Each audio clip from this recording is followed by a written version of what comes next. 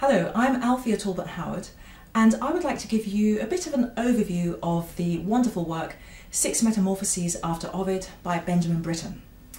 As you're probably aware, this year, 2013, is the 100th anniversary of Britten's birth.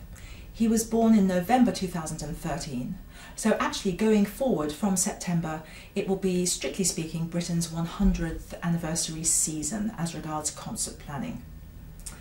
The premiere of this piece was given in 1951 on the 14th of June by the oboist Joy Boughton, and in fact Britten wrote the work for Joy Boughton. She amazingly gave the premiere in the open air, standing on a punt in the Mere, which is a boating lake near Thorpeness in Suffolk on the east coast of England. So just imagine that, playing this piece with all its drama, all its technical complexity, all its expressiveness, on a punt, i.e. on a flat-bottomed boat, and managing not to fall in while you're doing it. So pretty impressive by Joy Boughton. I think that the fact that the premiere was given outside really raises some questions for us in a way, because now that the piece is so established in the repertory, I think it's almost all the time played indoors. I'm certainly doing this video inside. But I think there's an interesting challenge for us that we might like to think about opportunities that we might have actually to play this piece of music out of doors. So perhaps you'd just like to go and think about that. Is there ever going to be an opportunity when you could perform perhaps two of these movements or the whole piece outside at some kind of outside summer concert? Would be a wonderful thing. The first broadcast was given by Joy Boughton in 1952, and in fact, there is actually a CD available, which I'm going to tell you a bit about towards the end of this video. And on that CD, Joy's broadcast has been reproduced, so you can actually listen to the very first recording that was made of the piece. The literary source of the piece is an epic poem by the Latin Roman poet Ovid. As I said in my introduction to the Niobe teaching video, which accompanies this video, Ovid was, in a sense, contemporaneous with Christ. His dates were 43 BC to 17 AD. The piece is based on pagan myth, pagan folklore from Greece, from Rome, from Etruria, also from Babylon and from other countries like that. I would like to suggest that if you don't actually know the work, that you do buy it and that you read the books that have the appropriate tales in them. So for example, Pan is in book 1, Niobe is in book 6, Bacchus crops up in different books within the whole work.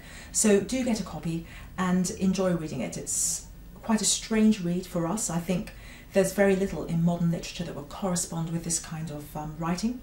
Just to reassure you, the version that I use is actually a prose translation, and I'm not sure whether it is possible to get a poetry translation at the moment. So if you're uncomfortable about reading a very long poem, chances are you'll be reading it in prose in any case.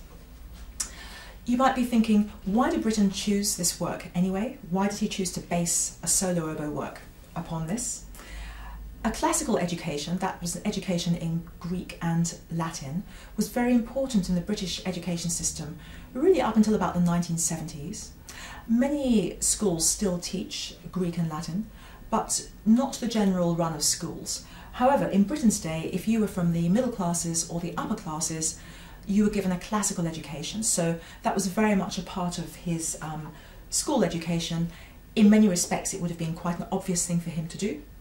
Whereas for us, you know, it might be a little bit more unusual, but for him, it was part of his cultural background. And we can see that he did enjoy tapping this ancient civilized culture for ideas. For example, take for example his opera The Rape of Lucretia, also his realization of Purcell's Dido and Aeneas, and also Phaedra. So classical themes were quite important to Britten. Practically speaking, it is a challenging work, and I think that there are 4 principal contexts in which you might find yourself performing this piece. And depending on the context, you may find that you want to do a certain amount of the piece or all of it, and I think it's quite important to think about how you approach the piece in the context in which you're programming it. Let's take the first context, which would be for an audition. That might be for an amateur or a youth orchestra, for a music college, or for university entry. The second context in which you might play it would be for an exam, either a graded music exam, so grade 7 or 8 for Trinity Guildhall and the Associated Board, or a graded exam at music college or university, or an international competition. It might be set as one of the pieces that one has to play, and normally in that context one would have to play the whole work. Also, for the professional examinations, the whole work normally crops up in the licentiate exams. So if you were doing the LTCL or the LRSM, playing the whole work would be one of your options.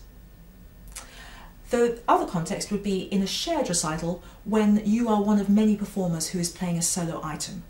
And there you might want to play perhaps 2 of them or the whole thing. The final and most challenging environment in which you might perform the piece is either in a solo lunchtime or a full evening professional recital. And there the piece actually gives rise to a few programming difficulties which I'll be talking about. So I would like to make some suggestions as to the way in which you could get the best out of the piece in these different contexts. For an audition, you normally would have to play 2 contrasting movements, and the most tried and tested pairing, I believe, is Pan and Bacchus. I think that you couldn't do better. It's such a wonderful contrast. Pan is full of lyricism.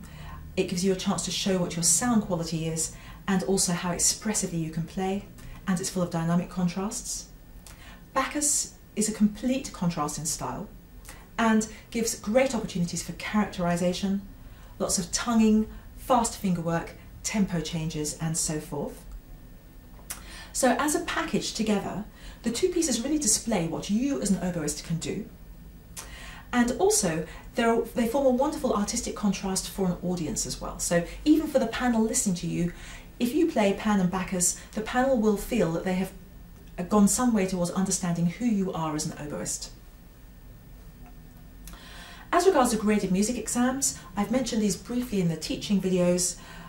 Trinity Guildhall grade 7, you can play Pan or Bacchus. Going forward in 2014, grade 8 will continue to be what it is now, which is Niobe and Narcissus. So there you have no choice, and the same thing goes for the Associated Board exams. Currently, it's Phaeton or Niobe or Arethusa for grade 8. From 2014, you'll have grade 7, you could play Pan. Grade 8, you could play anything but Pan. So if you're thinking about doing one of those higher grades in the forthcoming years, check the syllabus carefully and make sure that you are playing the right movement. As I mentioned, for a professional examination, you would play the whole work for the licentiate exam. If you were playing this in a shared recital, then I think probably you would either want to play 2 movements, one slow and one fast, or the whole work. And it's now the other options for pairing movements that I'd like to look at to give you some ideas as to how best you could combine the different parts of the piece. As I said before, the oldest one in the book is Pan and Bacchus, and you can never go wrong with that. However, you might decide that it's a little bit old hat for you and that you would rather do something different. And then there are various thematic pairings that you can do. The principal themes in the 6 Metamorphoses are unrequited love and water, parental loss, and the sins of youth. In the case of unrequited love and water, we have 3 stories that are all about one spirit being in love with another one, and then there being some degree of involvement of water or transformation into water. And those are Pan, Narcissus, and Arethusa. As regards parental loss, we have Niobe, who laments the death of her 14 children, and Phaeton, who is killed in a chariot accident, and his father laments his death. As regards the sins of youth, we have Phaeton, again, basically a case of joyriding in the chariot. Bacchus, all-night partying. Narcissus, self-absorption. Now, if you're a young person and you feel I'm being too hard on you, I was young once too. Okay, so nobody knows better. well, I hope I didn't know some of those sins, but certainly it's basically development stages, and those are the interesting things that Britten is looking at in this piece. Some quite universal themes: unrequited love, the loss of a child, and the sins that we can commit before we enter into wisdom as mature adults. So the first combination that is thematic that I would like to suggest is Pan and Arethusa. Basically, in both of these movements involve the pursuit of a nymph. As I've said in another video, a nymph is a semi-divine spirit maiden who inhabited trees, hills, woods, rivers, or sea. So a nymph is pursued by a god who wants her and she doesn't want him. And then she's basically either transformed into marsh reeds in the case of Syrinx in Pan, or actually into a stream, as was the case with Arethusa. There's a good key match. Pan is in the Lydian mode of D major, written as A major, and Arethusa is in D major, in the normal diatonic D major. So you've got a good key match there. The second option is Niobe and Phaeton. It's not a very common combination, but I think it works really well. Those are the two that have the theme of parental loss, Niobe lamenting her children, Phaeton being lamented by his father, and it's all about his chariot ride. We have D flat major for Niobe and C major basically for Phaeton. And we've also got a really good contrast of legato, quite slow legato, and fast staccato. So Niobe and Phaeton is a pairing that you could consider. And then thirdly, we've got either Narcissus and Bacchus or Narcissus and Phaeton. With Narcissus and Bacchus, we have F minor. Even though it's written as C minor, it actually begins in F minor. F minor as opposed to F major for Bacchus. We've got the youthful Narcissism versus the youthful partying. Or with Narcissus and Phaeton, we've got F minor and C major, so they're not too far apart. Narcissism plus the youthful joyriding in the chariot. So just to go through those pairings again, you could do Pan and Arethusa, you could do Niobe and Phaeton, or you could do Narcissus and Bacchus, or Narcissus and Phaeton. Should always be one slow followed by one fast, and I think that in general, if you're not going to perform the whole work, it's best just to perform 2 of them, because if you perform 3, your audience might think, well, why aren't you performing all of it? So really, either 2 or all 6. When it comes to professional recital programming, I think that this is not a particularly straightforward piece to program. The first issue is its length. It normally comes up at about between 12.5 and 13.5 minutes in performance in a concert. By the time you've come on stage, breathed between each movement, perhaps done a spoken introduction of the read out written subtitles if that's what you like to do. So that's actually quite a lot of time to take up with just a solo oboe piece in a recital that you might be doing with piano, for example. Normally in my recitals, I do a solo piece and my duo partner Dominic does a solo piece, but I wouldn't normally play for 12 or 13 minutes on my own. So that's something that you've got to think about. Do I want to spend this amount of time on this piece and have my pianist sitting with his or her legs crossed backstage having a drink of water for ages? So that's something that you need to think about. The other issue when programming the whole thing for a professional recital is the level of difficulty. It does take up a lot of practice time, so you need to make sure that you have time to practice this work up to the standard that you would like it to be, in addition to all the other music that you have to put together for your recital. One of the challenges I find with this, and it's one of the reasons why I don't play it very much actually, is, as you may be aware from my videos or looking at my website, my career is very much playing the 3 oboes, the oboe d'amore and the cor anglais, equally in my recitals. So I rarely spend any more time on the oboe than I do on the d'amore or the cor. And this actually really presents an embouchure issue for me with the 6 Metamorphoses, because I feel that they really need a good, solid oboe embouchure the whole way through. And I find that if I have a recital where I'm playing the cor anglais a lot, when I come to play this, I just think, why did I program this? Because I find it really difficult to particularly there's a lot of high work, there's low work, there's soft, there's diminuendos, I mean, you know what goes on in this piece. So that's something else to think about, that I think it can work very well, of course, in a professional recital, but in my experience, generally in one where the oboe is predominant. So if you're planning a cor anglais recital, find another solo piece, that's all I would say. I think, however, the piece, having just talked about these drawbacks, I must just mention some benefits. It's a famous piece, promoters often know it, and audiences often know it, and they certainly know Britten's name, and it can help to promote your programme, it can help to sell the concert, so there are very good reasons why you might consider putting it in. So basically, one way around this issue of the length of the work in a whole recital and other things is just to choose one pair of movements, such as I've discussed already. The other place where it does go well is in a full-length recital which has an interval in the middle. And I find that normally, on the occasions that I do play all of the 6 Metamorphoses after Ovid, which, as I say, doesn't come around that often for me because of the fact that I do these mixed recitals, the normal place where I would put it would be straight after the interval. So I might start my recital, be it with harpsichord or with piano or with any other instrument, probably would start on the oboe, then play a couple of pieces on the oboe, then play a biggish piece on the d'amore, come off stage, and my partner would have also, my duo partner would have played a solo piece in the middle of that first 40-minute half, come off, and then after the interval come back on, play this, and then go off again and have 5 or 6 minutes while my duo partner plays another solo piece, and then finish off the concert together. So that would be my advice as to how to program this in a professional recital. But of course it's entirely up to you, but I would just like to give you the benefits of some of my experience so that you can make sure that if you are playing the whole thing, that you put it in the right place in a program. In a lunchtime recital, you might want to play the whole thing if you are a little bit short of other music. On the other hand, you might just want to play 2 movements.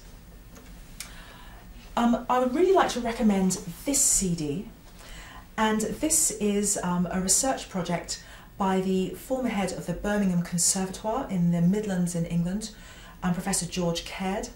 It's a wonderful CD that is available on the Oboe Classics label, and Oboe Classics is my record label.